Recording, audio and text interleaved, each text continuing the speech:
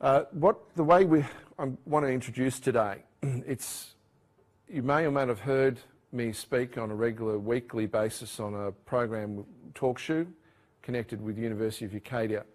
And one of the things that I've been reminded as I've been going through this information is A, there's too much of it. B, what about the basics and getting a sense of how everything fits together?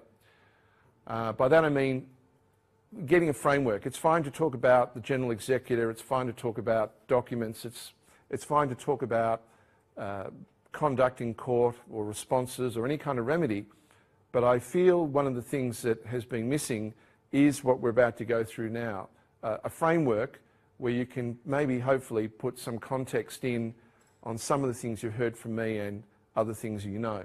So the first session is Western Roman law. So first thing I want to say is nothing you're going to hear is legal advice.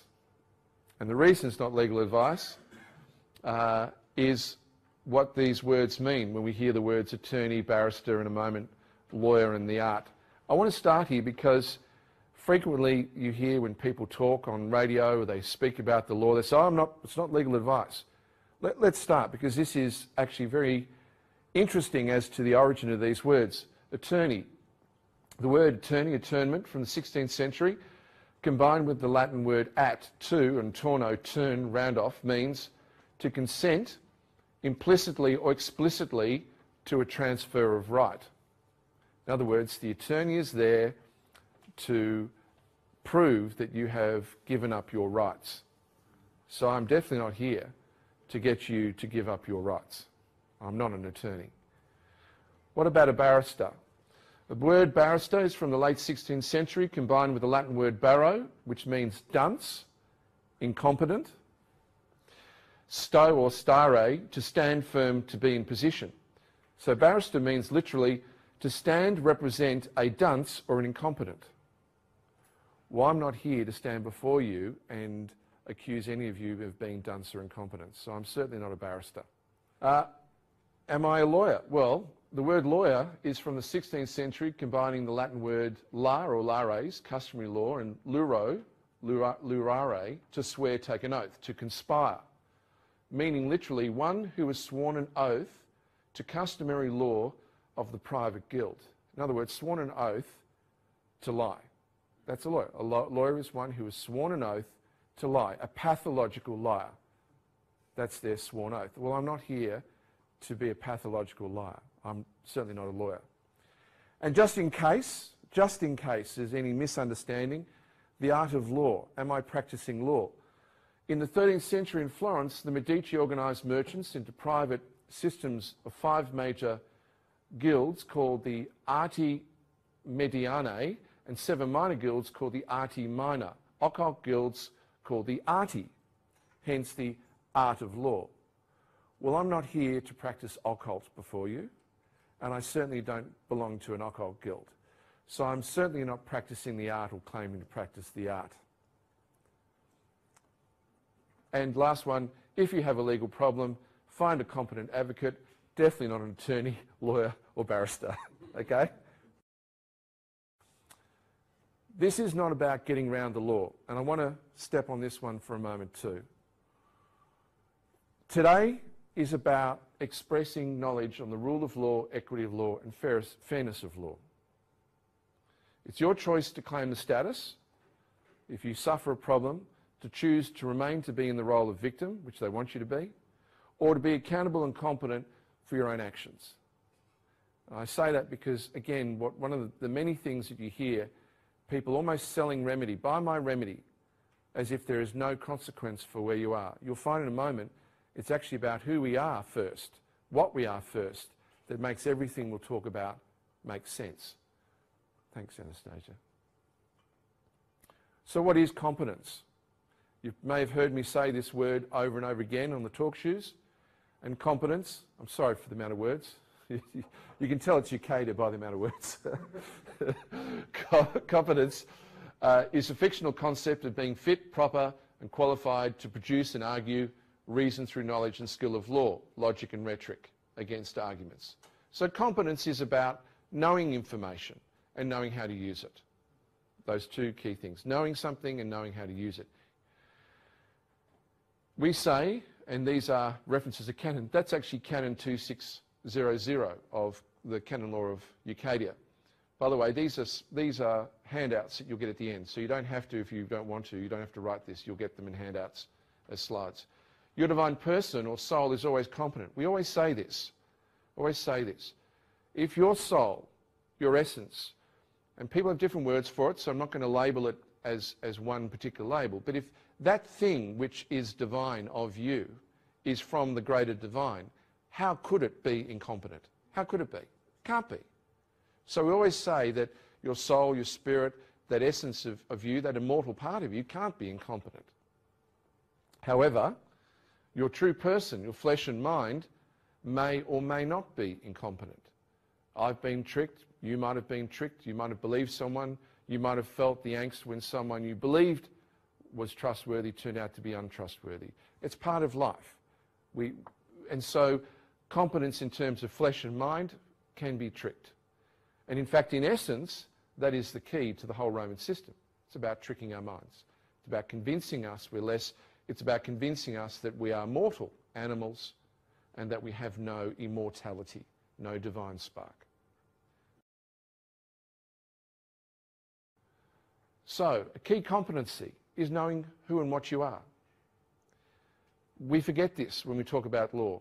We forget this when we're going to the court, that the court, in essence, is claiming its ultimate authority as ecclesiastical, spiritual.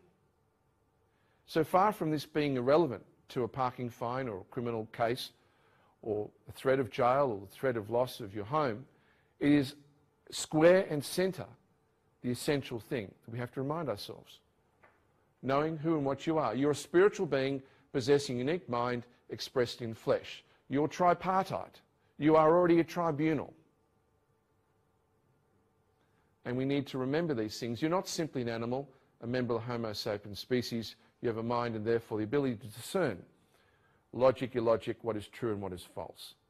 Thanks, Anastasia. A key competency. What is the universe? The oldest civilizations in the world knew that life is a dream.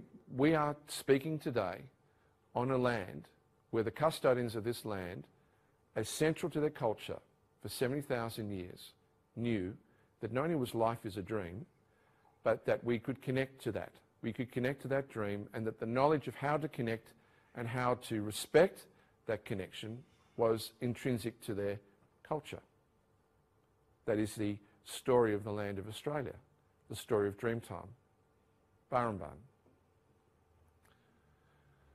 The universe is amoral, not immoral, amoral, meaning it's neither good nor bad. The universe as a whole, the divine creator as a whole. However, the universe will react in favour of free will and resist tyranny. This is an extremely important issue because I assure you the people who architected the world today at the top of the tree, not the trolls, not the mid-ranks, not the bankers who are out of control, but the people who invented the world, the matrix as we know it today, very much understand this principle. And it's why they have survived in power for so long. You'll see in a moment how. You're part of the unique collective awareness, divine creator, and the personification of the divine creator. You are the divine creator. You are the personification of the divine creator. I was asked an excellent question before we started today.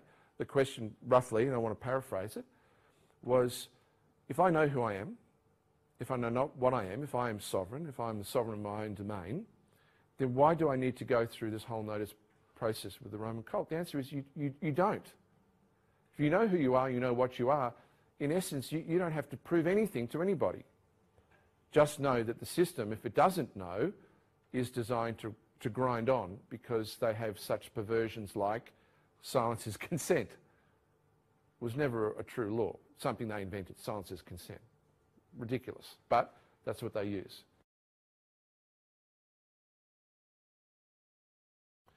Testing competency.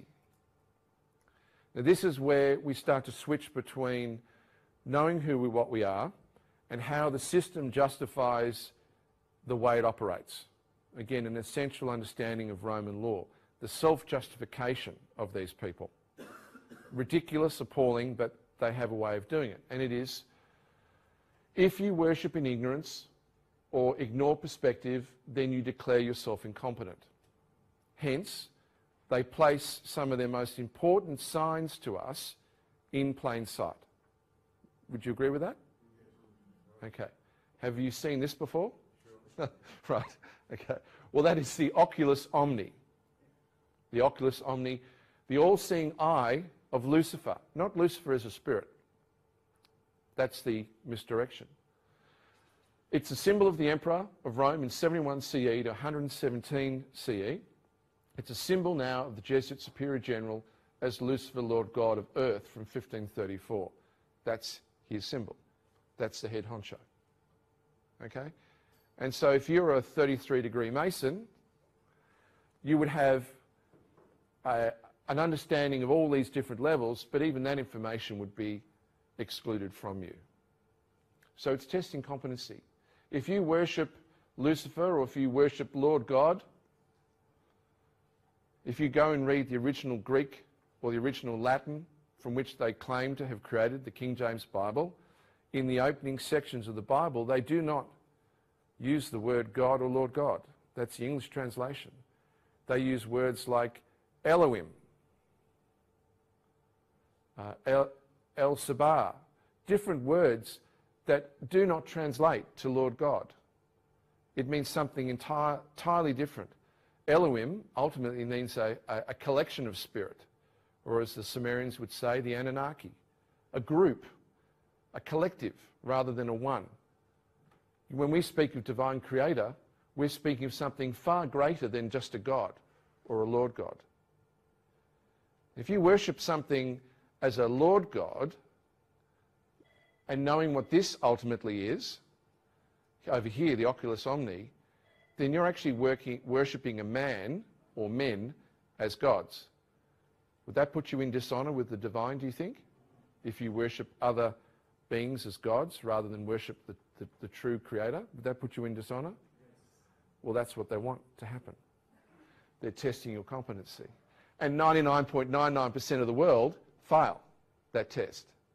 That's exactly what they want, because it means only they technically are in honour. It's perverse, it's bizarre, it's brilliant. That's why they've been in power for so long. We're going to go through and at the end of the last half hour we'll answer questions, so we'll keep going. Money and coin has always been minted in honour of Lucifer from the first millennium BCE, because lucky fear, from which we get Loki. Have you heard the word Loki, the god? Yeah, Loki. Lug. That's all lucky fear. It was a Celtic god of good fortune, gold and skill. Always. Money has always been dedicated to lucky fear. And there they put it in plain sight. They put these symbols in plain sight.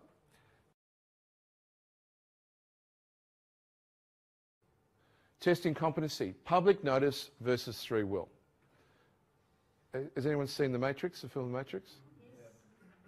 I mean, probably there isn't a decent conspiracy forum that hasn't mentioned The Matrix. But what does The Matrix tell us? The Matrix tells us that the world is an illusion. Your purpose is a source of energy. For an automated system, you are less than a slave. Sound familiar to the real world? Could they have given us a better public notice than The Matrix? They even tell you what's wrong with the system in the film. I mean, done in a way that even a 14-year-old child, if they went and saw that, should know what's going wrong with the world. The system is not only automated, it is broken and needs to be rebalanced, yet most people prefer to remain asleep. Have you found that? Yeah. So, public notice. Public notice versus free will. So if people want to stay asleep, they look at you and say, oh, the Matrix, just entertainment. Got nothing to do with the world. We're all free. This concept of trust, this concept of estates, it's all a myth. Australia is a Commonwealth. Australia can't be registered as a corporation with the SEC in America, even though it's on the internet, even though it's right in plain sight. No, I refuse to believe what I see. I prefer to live in ignorance. That's free will. Free will. It's your choice. Have you seen Alice in Wonderland? Through the looking glass.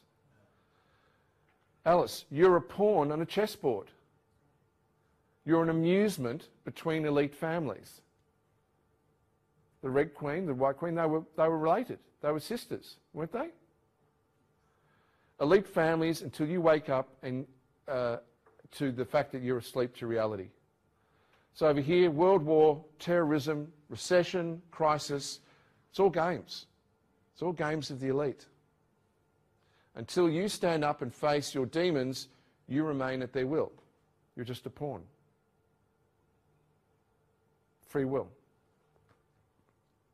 Okay. So where do you start? This is not designed to start any epileptic fits, but it's not a bad image to sort of segue into where do we start. Because it does, the law does kind of create this sickening effect, really, when you try and think of where to start or what to do, or you've read something and later on you find that it's not true. The law is deliberately designed to be confusing because it's an occult art. Guess who they lie to first? The lawyers. The first person the law lies to are the lawyers. And then it lies to you. You read their dictionaries, Black's Law, constant revisions, the jurisprudence, their case law, thousands and thousands and thousands of pages to find one relevant fact. That's not efficient, is it? You could take all of that and you could present it in a consolidated form. You could take all the law that's ever been written in the world and you could present it in a consolidated form and you could read it. It'd probably be quite large, but you could see it in plain sight. Yeah? But that's not how the law is designed, is it? That's how Ucadia law is designed. That's what the canons of Ucadia are about. But that's not how. Apparently 64 million laws in America now, between the states, the local and the federal. 60 million laws in one country. Impossible. Impossible for even one army of people to comprehend that. So we have all these laws. So let's start at the beginning, and let's start with the obvious question. What does law actually mean? If you want to upset a lawyer, you ask them, what is the law? There you go. Oh, I know what the law is. What is the law? The law is rules, standards, norms, permitting or prohibiting certain actions. It really is that simple. And it comes from all these different groups. It comes from religion, a little image of St. Peter's here. It comes from legislation. Looks surprisingly like St. Peter's, but it's actually the US Capitol building. It comes from science and discovery. And it comes from custom, like the Roman cult, the pagan Roman Empire.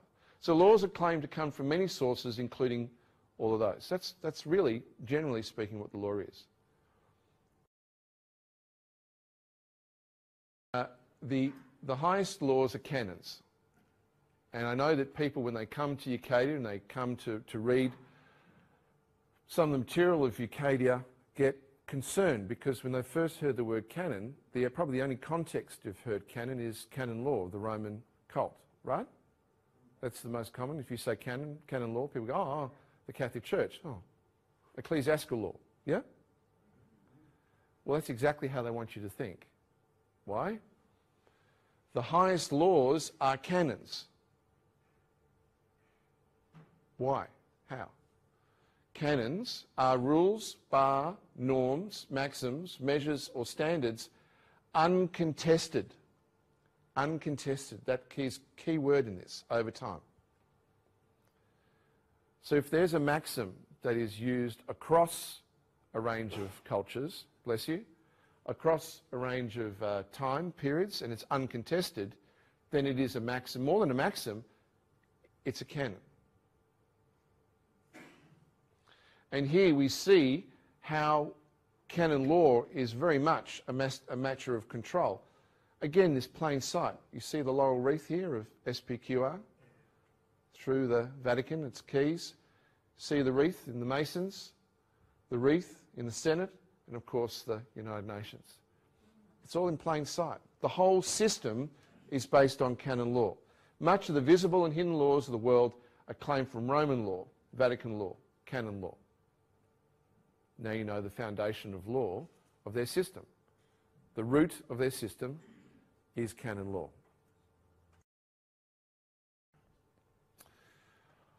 Here's a canon, a maxim. All law is first auricular, spoken. Have you heard that before? So from the beginning of civilization to the present day, all law is still considered spoken into life, not written into life. Now you wouldn't know that if you went to the magistrate's court or parking fines, but the reality is that law is auricular. And if you think about it, you see signs of spoken knowledge and the importance of spoken knowledge versus language in all the cultures. Take this land again in Australia. Australia is an example of a high developed culture with the Indigenous, where the right to know something was done through initiation. And it wasn't that there was an absence of written knowledge. Their paintings were all forms of writing, as were the Celts in their symbols, all forms of writing. But writing in an alphabetic sense, as we read here, was considered an abomination, because it was a way of transmitting something to someone who may have no right to know what it meant. So we see that for thousands and tens of thousands of years, law, the very beginnings of our civilization, comes from this intrinsic canon. And we see it in all the language they use with us. Laws begin as bills which are read. First reading, second reading into Hansard. Monarchs and leaders pronounce laws. Rogatory, rogation, it's all speech. Officials are invested in office after speaking an oath. Yes? Defendants attend and present their defence at hearings, not readings. Court cases are founded on the sacrament of confession. And the modern legal system may forget this maxim, but it remains paramount that all law is first auricular. Hence, knowing who and what you are is fundamental, because all the paperwork that you may do, all the remedy that you may subscribe to, may amount to naught, in the sense that your day in court, or your day of proof, may come down to you in this role of speaking. It's not easy. Public speaking is not the easiest thing for people at the best of times. Not in a situation where the whole room is designed to intimidate you. The judge is 6 foot above you, panels, doors, people with guns. It's all designed to turn you off. But at the end of the day, your strongest weapon in law, once you know who and what you are, is the ability to speak from the heart. That's something they have no remedy against when you do it. Canon. A controversy in law must be resolved. Okay, that makes sense. But what we're saying here is all debts must be paid, all contracts must be honoured, and anyone that brings a controversy before the law, it must be resolved. In other words, where there's smoke, there's fire. If someone has raised something with you, if they've raised an issue against you, it's not going to go away. Once it gets clocked into their system, it's not going to go away. It's going to ultimately have to be resolved one way or the other. As much as I would like issues that occur in my life sometimes to go away, we've got to face up and deal with it. So it is a canon, it's a fact. So when a controversy is raised, it cannot be ignored. It might be unfounded, unfair, unjust, wrong, but the burden unfortunately rests on us to prove the flaws. And I put this here because it's important for us to remember and to encourage you, please, to, if you do, and when you do have the chance, to read what's on One Heaven. Justice is to honour the essence of the living law through due process, in rendering judgment, demonstrating fair remedy. So there is such a thing as justice. It does exist, even if we find none of it in the present system. It doesn't mean that it is a false flag. It doesn't mean that it's an illusion. I saw this and I just had to put this on because it's it really typifies the way the system works. A claim not contested stands true. silence is consent. A claim brought in law that is not contested or rebutted then stands true, hence silence is considered consent. Do you know that the fundamental reason that people get summary judgments against them is that they fail to submit through the procedure of the court any form of rebuttal? I know the system is unjust. I know the claims that are unfounded. But if you don't use their procedures and stand there and believe that it is unfounded, you've just given them a free kick. If you want to see the system change, make them work for a living, finally. Make them work. Make them work to show how they justify what they're doing. Don't make it easy for them. And certainly don't allow people to promote systems that make it easy for the system. If you want to make it easy in a magistrate's court or a district court anywhere in the world, it is to ignore this canon. So if one comes to a civil claim against you, you have two choices.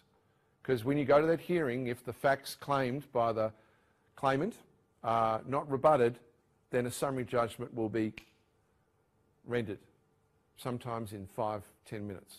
You either have a counterclaim or you rebut those claims in their forms. If it is a counterclaim, very important. A counterclaim, and I know this is not directly here, but a very important issue, counterclaim. A counterclaim never references their claim. A counterclaim merely presents the facts that may be used in another claim in a contrary manner. In other words, it is using the same events but presenting them differently. And by virtue of that, the judge is forced to make a decision between two claims. If you reference their claim even once in a counterclaim, then procedurally that claim is thrown out. It's a trick.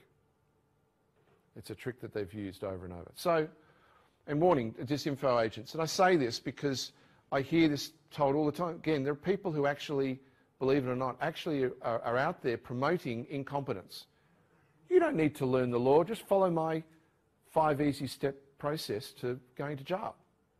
It's easy. If you hear people say you don't have to justify, you don't have to defend, just ignore it, please, please interrogate that and be very careful about that. If you want the system to change, make them work for it. Don't make it an easy mark. Another canon, authority is hierarchical. The law is hierarchical. It's not surprising that the first culture, the centre of our culture, is religion. It actually is one of the first key bedrocks that separate us from pre-civilised cultures to civilised cultures, is to recognise that we are more than what this is. And that in essence, for want of a better word, is religion. So it's unsurprising that divine law is the highest form of canon law. The laws that are allegedly transmitted from some other realm, or sometimes found on gold tablets or stone tablets, but divine law that speaks of a higher purpose, a higher being, a higher way of living. So it's the highest law, followed by natural law. When we mean natural law, we mean the laws of physics, the laws of science, that we are flesh vessels, that I will die, you will die, we will all die eventually. These are natural laws. Interestingly, in the last 100 years, you find brilliant bar people, brilliant lawyers, trying to wiggle a few of these positive laws into natural laws. Have you heard natural person? Well, that's a complete and utter aberration. An absolute perversion. What they're trying to do is say that person, a fiction, is part of the natural kingdom of laws. I mean, ridiculous. Absolutely ridiculous. And positive law, of course, here is then the base. And when we're in positive law, admiralty law, maritime law, administrative law, contract, international, are all forms of positive law at the lowest form of law. Yeah? So do you see, not only is canon the highest form of law, but there's a structure to canon law as well. Making sense? Okay. Here's another canon. All property is a right belonging to a trust. It's one of the hardest transitions in imaging to go from the realisation that you don't own the physicality of that car. You own a right to use the car, but you can't own it in the sense that you see it as a physical connection to you. I know there are some kids around Sydney would vehemently disagree with me that they are physically attached to their cars. But an example here is a house. You can't wrap your arms around your whole house. You can't hold it. And a rule of ownership, a rule of possession is if you can't possess it, you can't hold it, then ultimately you can't really own it in that sense. You can own the fiction of the house, the fiction on a piece of paper, the right of use, a title or whatever it is. But you can't own the physical. Because we're talking about fictions here, one of the great achievements of the disinfo age of the last 30 years is to put up a giant beware of the dog sign whenever we venture into the world of fiction. Fiction's bad. Fiction's the problem. No, the world is a fiction. Remember Life is a Dream? We have nothing to fear about fiction. Nothing to fear, except fear of itself and ignorance of how they use that against us. There's nothing intrinsically evil about this concept of the trust. It's only when we don't know how it works and we don't know how they've used it against us. Does that make sense?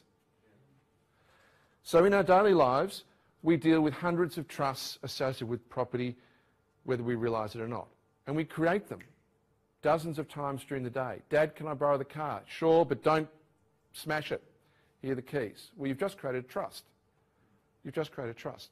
Can I borrow your DVD player? Sure, but I need it back by Thursday. You've just created a trust. So it's that simple. But because trusts are an intrinsic element of the way property as a fiction works, they don't want you to know this. They don't want you to know this. Because once you start down the path of knowing this, then you start seeing the essence of their structure of financial law, of property law, and what they're doing to you when you ultimately go near their courts. I love this picture. The first trust was created in 1302 by the Roman cult. If you've heard Santo used a lot of this information that we researched from Ucadia, and I thank him for getting it out there. So let's look at a real trust now. The first trust created in history, and how it works. Okay. If you haven't done it, I really suggest you go and do it. It's a great thing before probably someone takes it down. But this is the official coat of arms of the Franciscans. The Franciscans were created by the Venetians. And the whole history of the Franciscans, including Francis, is unfortunately a huge myth, sadly. Because I kind of like the story. I thought the animals... We are the animals, by the way, if you read the story in Francis. Loving the animals. We were the animals, yeah? But that's their crest. And I put that crest up because, I said, and you agreed, that they don't hide who they claim to be in charge, or who they are. They don't hide it from us. They don't need to. Most people, as we saw in the Matrix film, they don't want to know. You talk to them and say, would you like to know? They say, no, don't tell me, don't want to know, right? So they have no problems about that. If you look at this crest, and it's a bit small here, that's why I say go and have a look for it. You'll see the 3 crowns of the 3 trusts they've created, and you have the whole structure there of the Roman cult, the Roman Catholic Church, which they created. And you've even got, if you have a look down here, this is a classic. You've heard of the Jesuits, yeah? You'll hear people saying the Jesuits are in charge of the world. And you might hear, well, who created the Jesuits? Well, the Jesuits were formed in Venice, and the Jesuits are part of the ruling elite. Well, they've got a flag there. They actually have a flag there, and the flag is the flag of the Jesuits as part of the crest of the Franciscans. They even tell you who's in charge. They even tell you. If you hear people on radio and around, they oh, no, the Jesuits aren't an order of the Franciscans. Oh, no, the Venetians didn't create the Jesuits. They don't hide it. They tell you. So we put them as the executors. The Venetians, through the Franciscan friars, created this trust, and the trust expressed through papal bull, unum sanctum, claiming the whole world is subject to the pontiff. The beneficiary are the Christians down here. The trustee is the Roman pontiff. And over here we have the grantor. It's not Jack, it's God. God entrusted the earth to the Vatican for safekeeping, yet somehow entrusted his executive powers to Venice. I still don't know how that worked out. But that's the first trust. Here's another type of trust, a testamentary trust. So you've obviously heard of a will and testament, yeah? It's one of the few public service announcements that the bar does. Or you need a will. They tell you need a will, don't they? You know why you need a will? Because if you don't have a will, then you're in probate. What they don't tell you is that you have two estates, effectively, you're creating. A testamentary trust, testamentary estate, and when you were born, they created a Sesta KV trust, a life estate. So unless you structure your will accordingly, that you have this life estate and this testamentary estate, then they get you on probate when you die and when you're alive, because you haven't given instruction on how all this mess works. They've created a mess, and they won't explain to you how to make it work. But they do say you need a will. They don't say how that will works. So a testamentary trust, the form of trust where the testator, you, expresses verbally. That was that auricular thing again. That's where the word testamentum comes from. That's what it was. It wasn't called a will, it was called a testamentum in the Roman history. And then memorialised via a testament, so that upon the death the property is managed accordingly. So you write a will, you pass away, the will says who's the executor, the trust comes into play, and all your property is in there. The trustee is appointed by the executor, and then there are a set of beneficiaries. Which is why in the role of the general executor you'll hear a fairly feeble response, but nonetheless it's a response you might hear. People say, you can't be the general executive because you're not dead yet. Well, that's true for the property that is visible in my estate now, but I have a life estate as well. I have a Sesta KV estate, which you're not letting me see. I know it's there because you give me a birth certificate with my name in all caps. I know it's all there, it's all around me, it's in plain sight, but you just won't admit it's there. You won't tell me the truth. And I can appoint a general executor for that because the judge in court is claiming to be the executor of that estate in my name.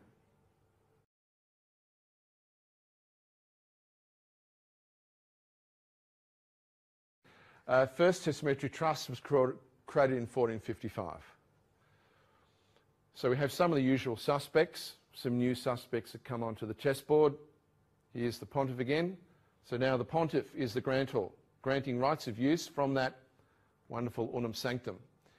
And then appoints an executor.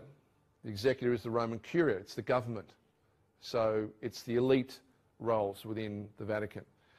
The trustees are the College of Cardinals, and the beneficiary is the prince over papal land, the first crown. Remember I showed you that coat of arms of Venice, the Franciscans? There's a series of crowns there in amongst the ivy or the olives. Well, that's the first crown created there.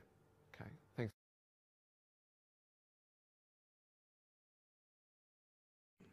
Second gets created in 1481. Papal bull, Eterni Regis, eternal crown. Grantor again is the pontiff, puts the curia back there. Now we get thrown into the trust. We're the property here. Yeah? So the first one was the land. That land gets called common land, crown land. Have you heard crown land? Well, that's land ultimately going back up to that first master trust. Trustees again, College of Cardinals. The beneficiary now is the prince over infants. So we're considered infants in their system. Parens patriae. Have you heard that before? Parens patriae, the right of the father, or it's an old claim. Basically, it says you're too childish and too stupid to really handle your own affairs because you're an infant. You're a mental infant, and so we'll do it for you, for your benefit. Yeah? Okay, parens patriae. And here we go, number 3. Number 3, this is where it starts to get really weird. This is where they start doing some real occult stuff on us. Well, already started, but this gets even worse. So the grantor here is the Pope again, fine. Executors of Roman Curia, trustee College of Cardinals. But over here, we have the beneficiary, and the beneficiary is the Prince and Defender of Faith. Now, there was only one Defender of Faith created, and it was by the way, no papal bull you see anywhere on the internet is real. Not one. Every one of them is a fraud, a corruption of the original instrument. You cannot see original papal bulls. I wish they would show us, but the problem of them revealing original true papal bulls, they have one problem, is that up until the 18th century, the real ones were written on human skin. So I think it would be a problem if the Vatican started to reveal documents written on human skin, particularly with DNA, to show that it wasn't just human skin, it was the skin of children.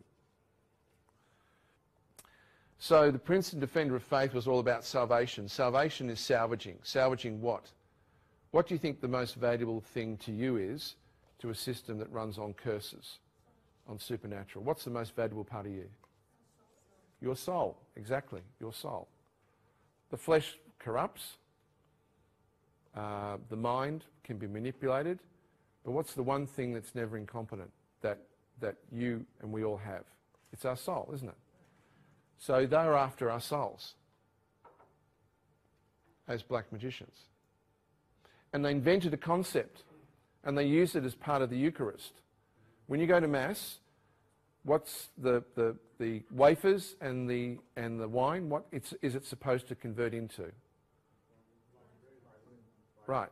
And there's a word for that. What do they call that word?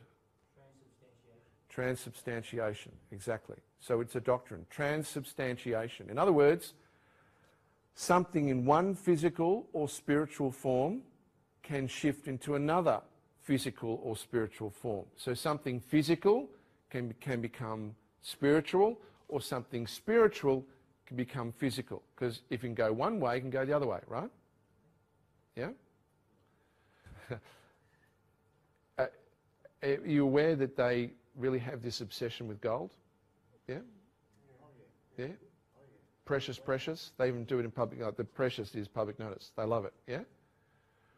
What do you think the gold is in light of what we just said with transubstantiation? What do you think the gold is representing now in their vaults, in their penitentiaries? People's souls. People's souls. Now, you'd have to be on a really big acid trip to think of this kind of stuff, right? I mean, these people are off their, they're off their dial. They're off their tree. But they believe it to be the magic. They believe it to be, and this is the foundation of the modern financial system. It truly is. I'll give you an example today. There is a bank.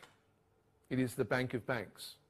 Does anyone know that the biggest bank, the bank of all banks is called? Anyone? The Bank for International Settlement, not the IMF. The Bank for International Settlement, the BIS. In Basel, Switzerland, is the bank of all banks. Do you know, it was founded in 1931.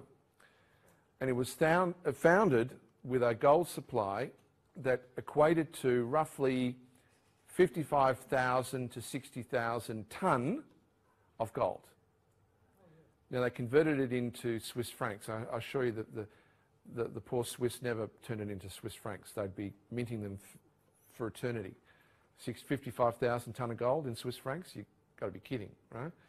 No one could produce that many.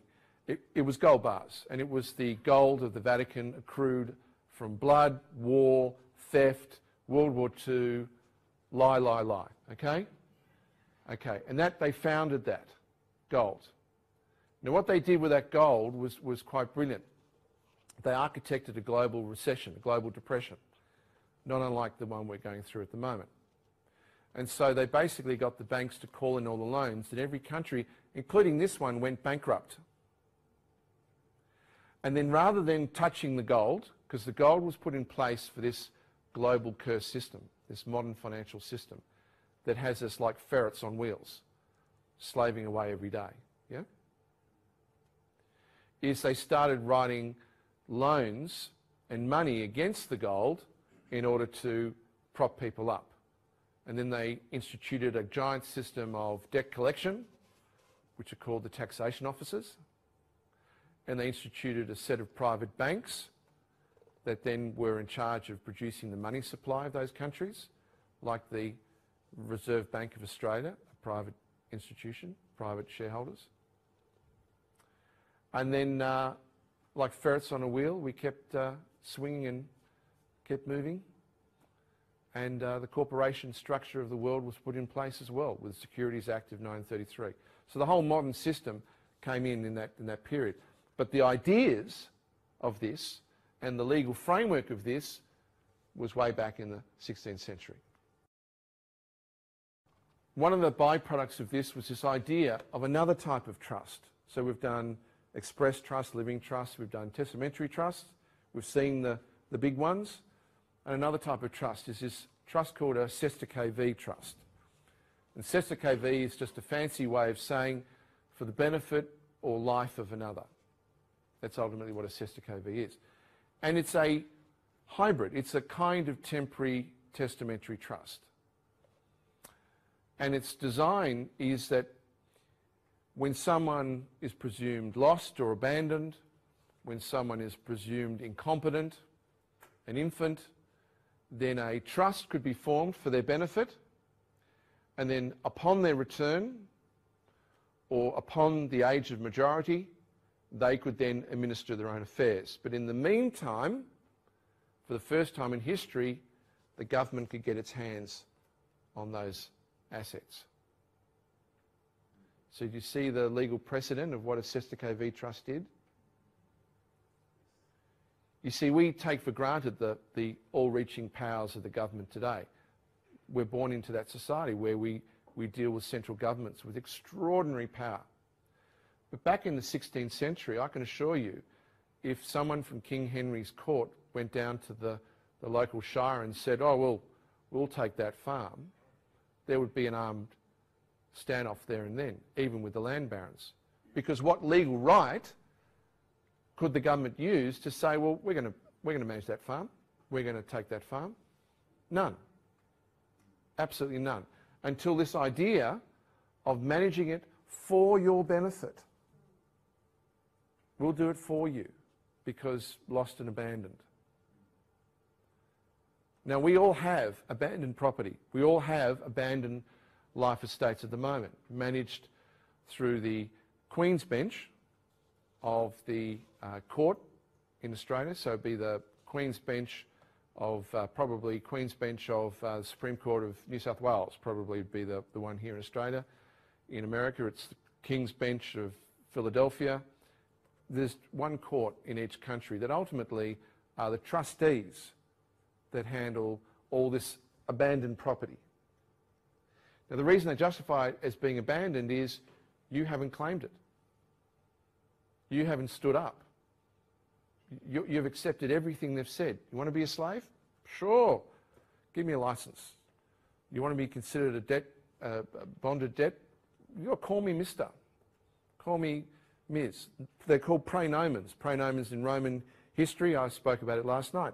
These praenomens mean something. They mean that you're a debt bond. Mr. comes from miser. And miser in Latin, in Roman time, meant you're a bonded debt slave. Sure, call me that. Call me that. Okay, so because the silent majority are quite happy to live that way, they're quite happy to manage the property. They don't claim to own you in that sense of slavery. The corporation's different. The corporation has lost the plot completely and does view you as property. absolutely views it as property, there's no question. But the Commonwealth, the Queen, the overall hierarchy is still claiming it as a service because it's abandoned. So Sesta KV, man and woman is presumed lost, abandoned, lunatic, incompetent, we'll manage it for you. And the beneficiary may or may not be you. You didn't benefit on the bonds that they produced against your birth, but the government did. You haven't benefited from the other instruments derived from that, but the government did. When you're asked to pay taxes, did you know that the tax is paid twice if you pay it? It's paid twice. Yeah? Because anything that's brought forward in your name is a claim, particularly if it's an institution, against your estate. Okay? It means after 90 days, if it's uncontested, it gets paid by the estate. What you pay, which is usually the same amount, is cream on top.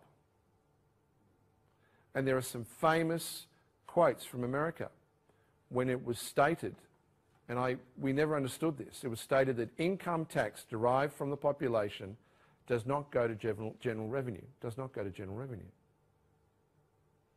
You say to people, how could you do that? I mean, we obviously have money to run the country, otherwise, you know, who pays for the roads? Well, that's all managed through the estate system in the background. That's your estates and the whole state. But the money that you pay, which is the most valuable contribution, is collected by the debt collection agency up to the IMF and back to, you remember that gold and the BIS and those people? The Vatican, precious, precious. It all goes back to there. And then they work out where they want it to go. And mostly they just hoard it, keep hoarding it, hoarding it, hoarding it. You know they've got accounts on this planet that they could pay the global debt tomorrow and have not just trillions, but thousands of trillions left over.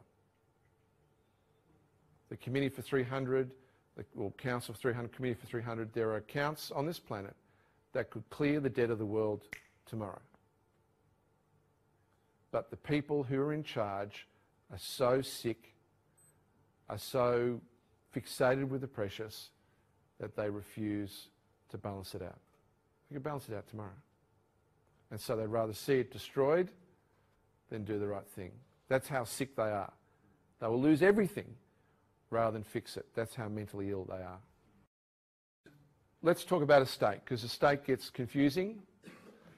An estate is a statutory body of a trust. It's a concept created in the 16th century by Henry VIII merely to divide the property of a trust or divide the property of a trust into two basic categories: real property, personal property. So your body is real property, land is real property, gold or jewellery or clothes, that's all personal property. That's all it is. That's all an estate is. And an estate is always connected to a trust. They don't tell you that, but an estate is always connected to a trust. And if you want a comparison between estate and corporation, it comes from body corporate. And a body corporate really was the property of a trust. So whether you view it as a corporation or whether you view it as an estate is really how you want to split the hairs. But an estate is a statutory structure created within UK statutes in treating the property, the body corporate, the corporation, in dividing into real and personal property.